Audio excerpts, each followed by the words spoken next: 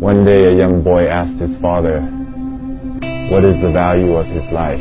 Instead of answering, the father told his son to take this rock and go sell it at a market. If anybody asks the price, raise 2 fingers and don't say anything.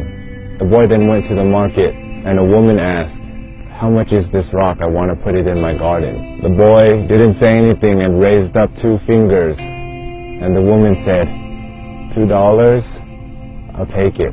And the boy went home and told his father, "A woman wants to buy this rock for $2. The father then said, "Son, I want you to take this rock to a museum. If anybody wants to buy it, don't say a word and just put up 2 fingers." The boy then went to the museum and a man wanted to buy the rock. The boy didn't say a word and just put up 2 fingers, and the man said, $200, I'll take it.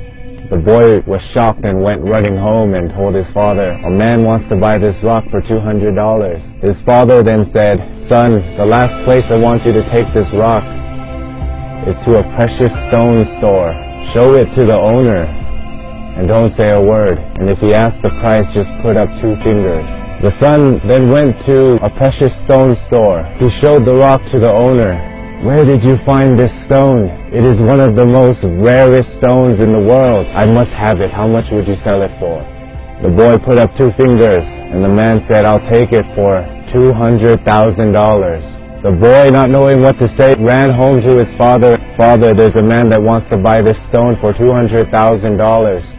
His father then said, "Son,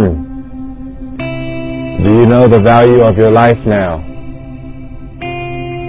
You see, it doesn't matter where you come from, where you're born, the color of your skin, or how much money you were born into.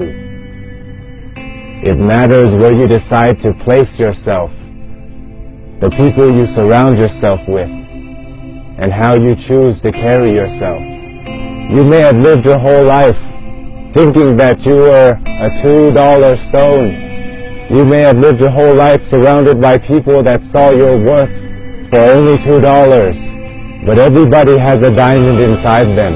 And we can choose to surround ourselves with people that see our value and see the diamond inside of us. We can choose to put ourselves in a market or put ourselves in a precious stone store. And you can also choose to see the value in other people. You can help other people see the diamond inside of them. Choose the people you surround yourself wisely. And that can make all the difference in your life. I love you all, and I wish you all the best. My name is Sean Buranahiran. สวัสดีครับ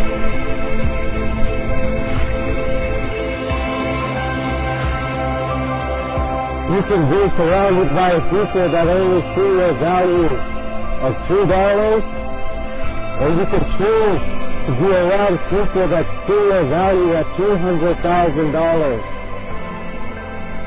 And some people will see you as priceless.